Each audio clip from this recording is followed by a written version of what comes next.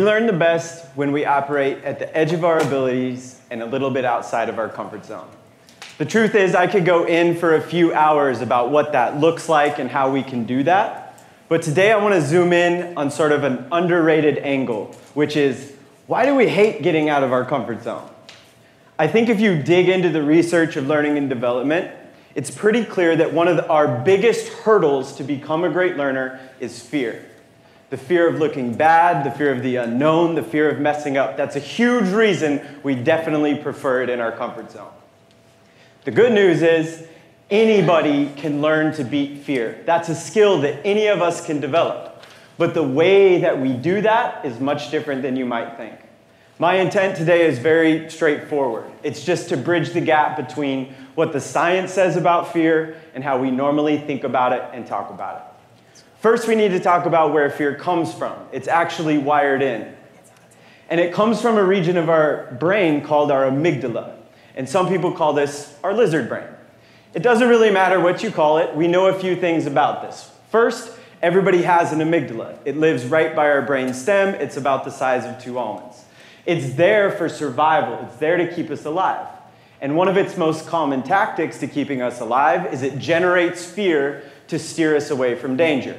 Which is why if we're at a baseball game and the batter accidentally throws their bat and it's flying into the crowd, most people duck. That's our lizard brain at play. It's quick and reactive. It detects a threat, generates fear, we duck. It's also why I can walk around the edge of this dot and I feel perfectly fine, because it's about 2 centimeters high. If this was 150 feet high, I would be freaking out right now. That's my lizard brain generating fear, saying, dude, get away from the edge of the cliff. Our lizard brain is great at its job. However, there's a bit of a glitch to the system.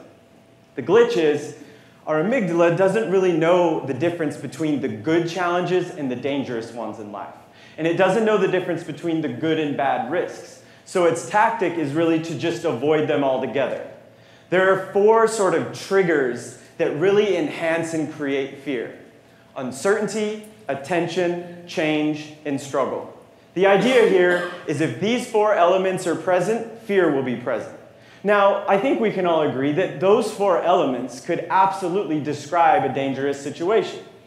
But they're also present in the best learning opportunities as well. They're present when we perform and compete in art and music. Learning involves lots of these things.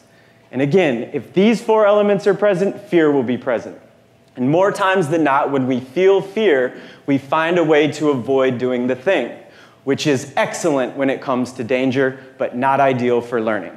So yes, this keeps us safe from bats flying at our head, but this is also why we don't like to ask and answer questions in a group. Think about it. If I called on you and you raised your hand to speak up and give an answer, what happens? Most of the people in the room go, phoom, and they look at you. You have attention. There's also some uncertainty at play. It might be the wrong answer or a dumb question. With uncertainty and attention comes fear. More times than not, we don't ask the question. We call that the lizard won the battle.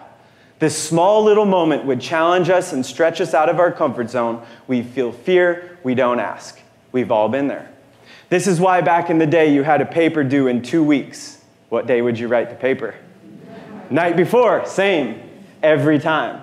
Procrastination in a big way is coming from the lizard brain, because every day leading up to the due date, we have a choice to sit down and do the research and write, or watch Netflix. Which one do you think my lizard wants? Netflix. But let's talk about why. Through the eyes of the lizard, the world is black and white. It doesn't really know what we're doing. In its eyes, it's either I could struggle right now or not struggle. It's always going to choose to not struggle. Another tactic I do, I call it downgrading the struggle. Like, rather than writing a new article on my website, I'll vacuum my house 3 times. I'm staying busy, but I'm choosing the option that involves less struggle, uncertainty, attention, or change. This is why I wake up in the morning and say, I am definitely going to cook a healthy meal tonight. And then I work all day, and I'm driving home, feeling tired, and my car does this really weird thing. It sees a Chipotle and goes, scoot, and pulls in. That's my lizard brain at play. In that moment, I'm presented a choice. I could have something salty, fatty, and delicious right now. Or Go to the store, buy the ingredients, go home and prepare them. Which one do you think my lizard wants? Chipotle with extra guac. Now, I want to be clear that the tactic of taking what we can get and getting it now, choosing easy over hard, instant gratification, that is excellent back in the day for survival when we didn't know when our next meal was going to be. It's great to keep us out of danger. But we're playing a different game now, but the software is the same. This is also why giving this talk is way harder than the one I did last night in my hotel room. This is also why we've all been in our basement watching TV for a couple hours, and we know for a fact there are no monsters in the basement. But then you turn the TV off, and you turn the lights off, and then you walk upstairs like this. That's our lizard brain. Think about that. We know nothing's in the basement, but as soon as it's dark, the lizard goes, "Ugh, I'm gone." It's kind of funny to joke about, but the problem is that's the force that's driving lots of our behavior. That's the force that's making lots of our decisions. I guess what I'm getting at is the tactic of avoiding uncertainty, attention, struggle, and change is great if we're in danger, but most of our life is spent not really in danger. And in this case, that tactic really robs us of amazing opportunities to grow. I've had the absolute honor of teaching research like this and principles like this to hundreds of groups all around the world. I've worked with Major League Baseball teams. I've worked with hundreds of schools, students of all ages, Fortune 500 companies, and even inside of a prison before. And when we teach this, we ask a powerful question. When has fear robbed you of an opportunity to grow? The responses, I think, say a lot. One, everybody has a response, which means no matter who we are or what we do, this happens. Fear robbing us of experiences. A third grader, we taught this concept to them. He got up and he shared, he said, "I play baseball.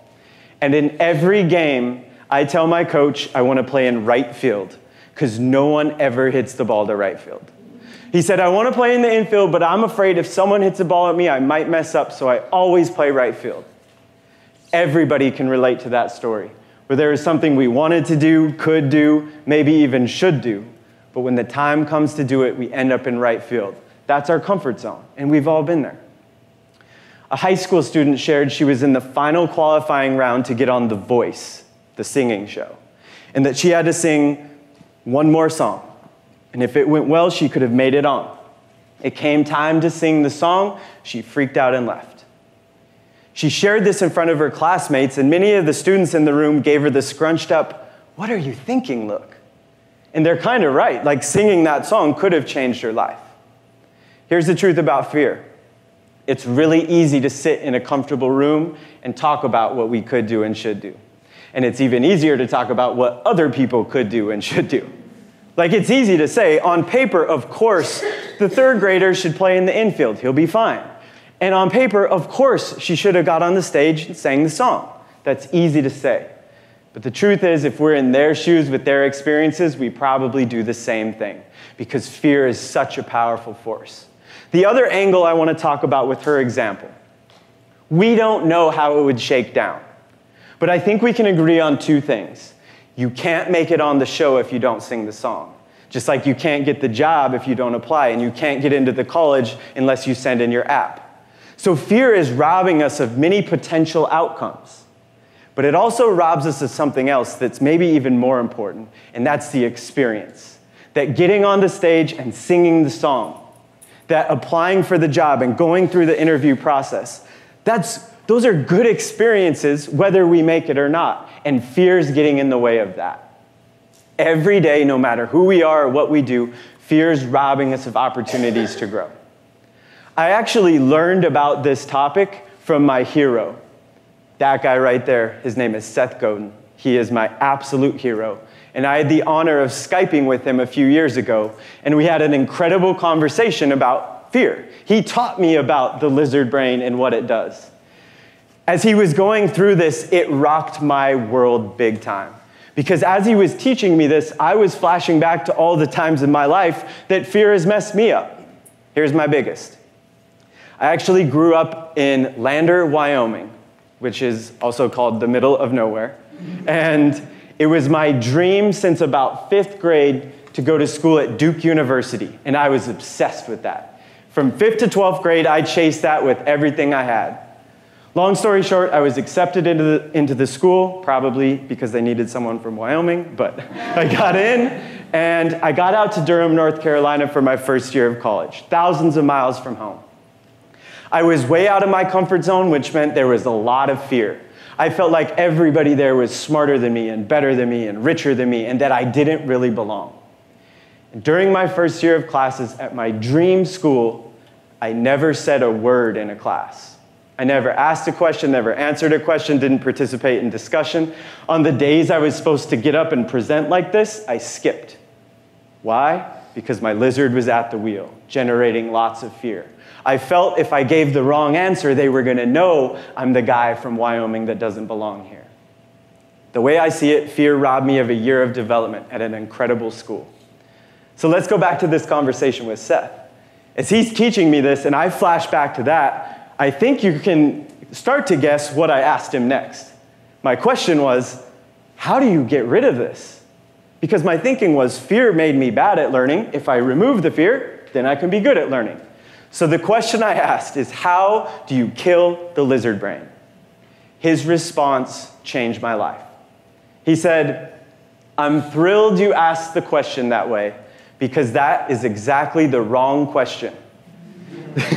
That if you're seeking to destroy, defeat, conquer the lizard brain, you will fail. Your brain is nothing but a chemistry experiment. It's electricity and chemicals.